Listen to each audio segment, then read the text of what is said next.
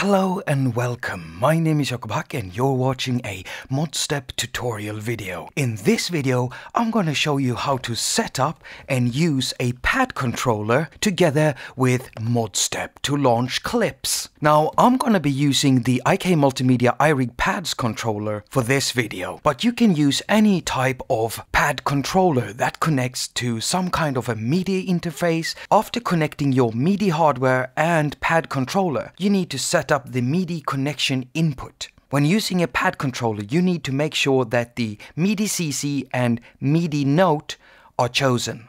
And now you're ready to map your pads to your clips. And mapping MIDI in MODSTEP is easy. Simply go up to the upper right corner where it says MIDI map and choose that. Now everything with a blue line around it can be mapped to MIDI. Now to map a clip to a pad, simply choose the clip you want to map and then hit a pad.